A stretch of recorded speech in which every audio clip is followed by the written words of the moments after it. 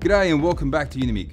Like with most welding issues, wire feed problems can be caused by a number of things, and you want to check them all to make sure that you fix them permanently. Starting from inside the machine and working our way through to the torch, here's how to troubleshoot for every potential issue that you might face. The first thing that goes into your MIG welder is a spool of wire. The actual quality of the wire can make the difference to how smoothly it feeds. Make sure to get a good quality MIG wire that meets the Australian and New Zealand standards at a minimum. You'll also want a wire spool that has been precision wound by a machine, which these days they mostly are. If you open up your spool and it looks like it's been randomly wound with wires overlapping all over, it's not going to feed well. If your MIG spool has been sitting in the garage for a while, you should check that it's okay to use. If it wasn't sealed before it was put away, moisture and prolonged exposure to the air might have caused it to rust. Running rust through your torch liner will cause even more issues, so it's best to avoid it entirely. If you do see rust on your spool, there's a good chance that the rust will go all the way through and you'll need a new spool. When you're done with a roll of MIG wire, place it in a plastic bag or wrap it in some cloth. Anything that helps keep the moisture and air out so you can get the most out of it for future uses. The nut used to secure the spool in place is called a spool retaining nut, and it's there to hold the spool in place and keep it from free spinning. If the nut isn't tight enough, the spool will spin freely and potentially come loose from the spool holder, leaving you with a mess of wire. Your spool should be hand tightened and not loose at all to ensure that it spins properly and breaks. You should also check that the spool is lined up with the alignment knob on the spool holder. If it's out of alignment, the spool won't break properly when the trigger is released and your wire will come loose. The feeder relay unit, more commonly known as the unit powering the drive rollers or wire feeding unit, might be faulty.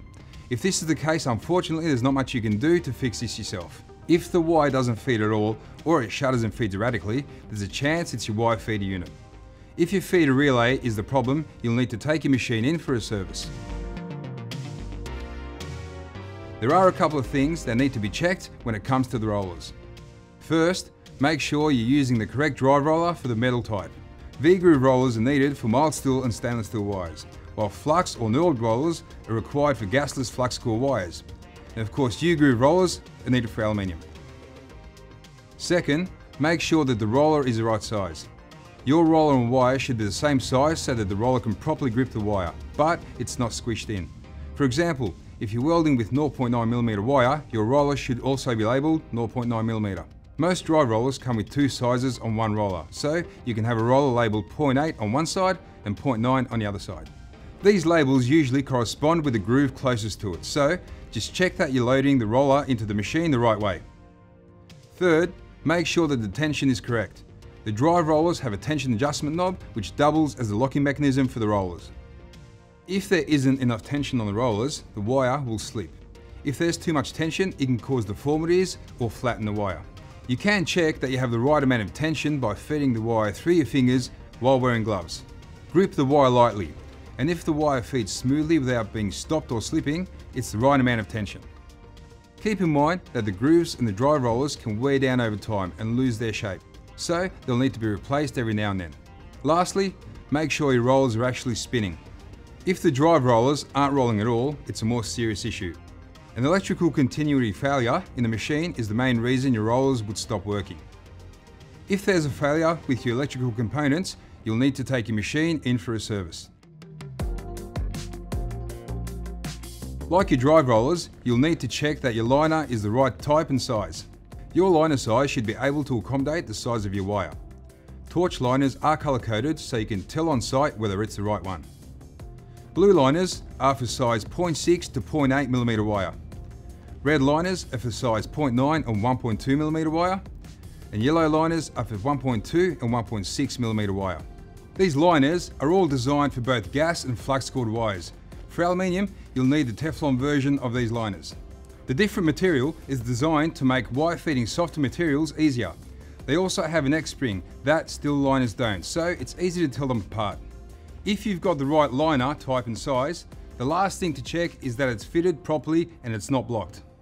Over time, bits of wire debris can build up inside the torch liner, narrowing the hole, making it harder for the wire to feed. You can blow some of it out, but generally you should replace your liner if it's full of gunk. So here's a quick tip. Swapping your liner to a Teflon one when welding aluminium means that you won't be feeding your temperamental aluminium wire through steel shavings, saving you from dealing with issues caused by contaminated aluminium. If your liner is still clean, check that it fits the torch properly and it's been cut to the correct length. There shouldn't be any overhang, but if it's too short, that can also cause wire feeding issues. And finally, make sure the liner hasn't been kinked. Even if your torch is straight, your liner might still have kinks from previously storing it incorrectly. These small kinks can affect how well the wire feeds, so if you can't straighten them out, you'll need to get a new one.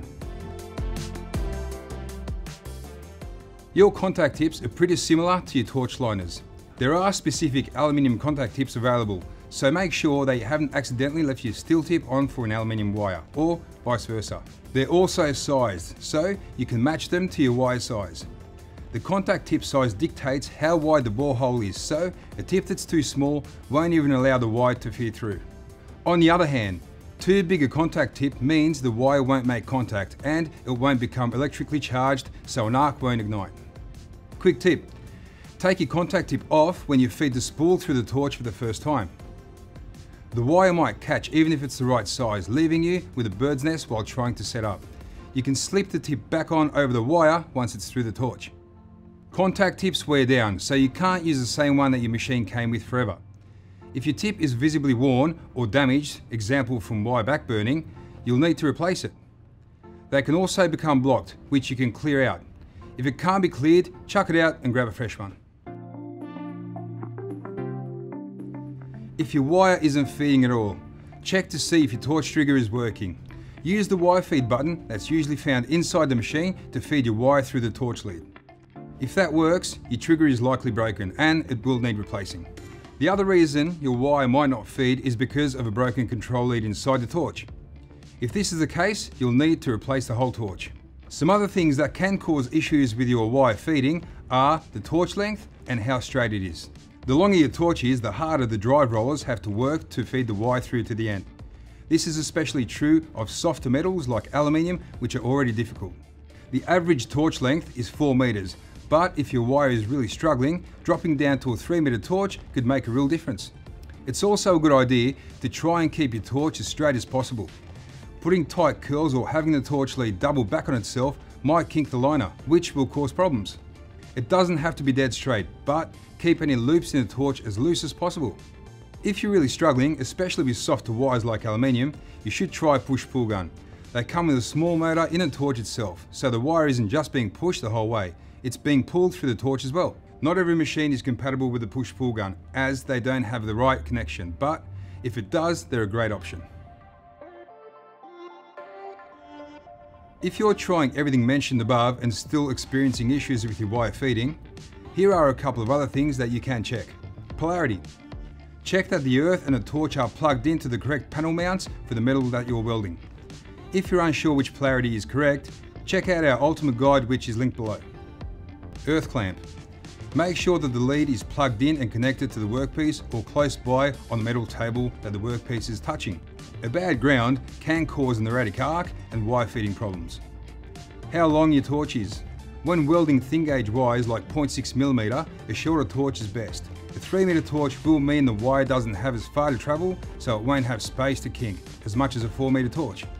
When it comes to wire feeding issues, there are a lot of steps that you can take to try and fix the problem and get the machine back running smoothly. However, if none of the above solutions work, your next step should be taking your machine in to get serviced.